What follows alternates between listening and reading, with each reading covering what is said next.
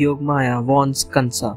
When Kansa heard that the 8th child had been born to Vasudeva and Devaki, he ran to the jail. "Where is the 8th child?" Kansa roared.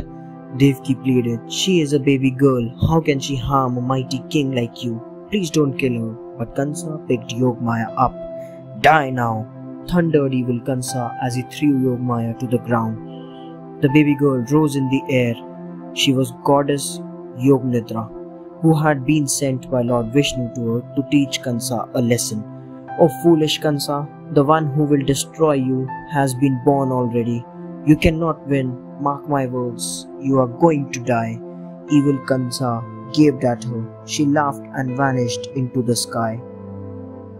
Kansa vainly boasted to his evil friends, "I fear no one except my guru, Jarasandha.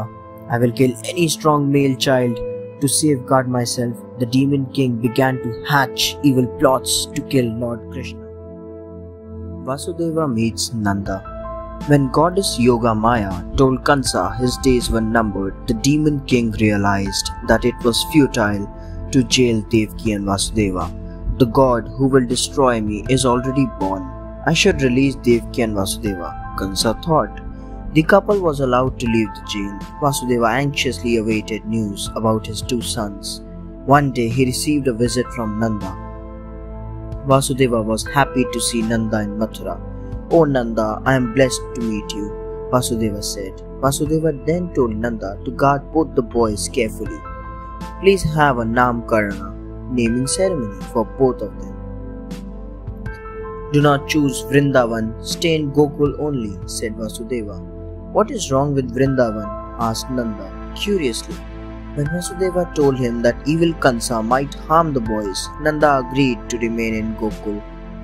Vasudeva also told Nanda about why Kansa wanted to destroy Lord Krishna. Nanda realized how important it was to protect both the boys. Nanda leaves for Gokul. After taking leave of Vasudeva in Mathura, Nanda climbed into a palanquin with his child and wife. He told his wife Yashoda about what Vasudeva had said. "I am fearful our son and his brother. If Vasudeva was warned us about Vrindavan, we should heed it. We should remain in Gokul," said Yashoda. After she had heard Nanda, when they reached Gokul, they were happy. Cows stood with their calves and cowherds played with one another. The sweet smell of freshly churned butter and pure curd was everywhere. Beautiful gopis, female cowherds, shone in brightly colored saris, and flowers bloomed by the wayside. Nanda and Yashoda felt joy to see their children chuckle with laughter upon reaching Gokul. Lord Krishna's radiance was bright. His eyes shone like the stars and his sweet smile enchanted everyone. Lord Krishna's mighty powers would soon reveal to the people of Gokul as well as to Nanda and Yashoda. Garga Muni names the children. Nanda and Yashoda arranged for the naming ceremony of both the children. A learned sage, Garga Muni, arrived for the boys' naming ceremony. Delighted at such joyful tidings, Yashoda proudly exclaimed, "Our son will be named by the reversed sage. This is an honor to us." When the sage saw both the boys, he declared, "The 2 boys before you are sent from heaven to destroy evil on earth. Many demons will attack them, but the 2 boys will prove victorious every time." Both Nanda and Yashoda were overjoyed to hear this. Garga Muni also said, "Both these boys will rid this land of evil forces." A slight twinge of fear rose in Yashoda's heart as she thought of the demons who would attack the 2 children. The thought that Garga Muni had predicted the death of all the demons allayed her fears. Garga Muni named the elder boy Sankarshana Balrama and the younger boy Krishna. Baby overturns bullock cart. Yashoda watched over Lord Krishna with care. One day she left Lord Krishna near a chakra bullock cart while she went to bathe in river Yamuna.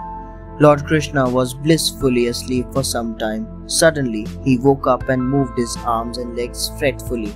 His legs got caught in the wheel of the cart. The gopis watching him became afraid. They feared that the cart would hurt the infant. To their amazement, the cart was overturned. Yashoda heard the noise and ran towards Lord Krishna. She was relieved to find him safe. When she saw the overturned cart, she questioned the gopis. They narrated the whole episode to Yashoda. Yashoda told Nanda about the miracle. Both were astounded about what had happened. Their son was not an ordinary mortal, and they knew he was powerful. But this showed them how strong he was, and that even evil demons would quail before his might. Thanks for watching. Do like, share, subscribe to Sahil Book House.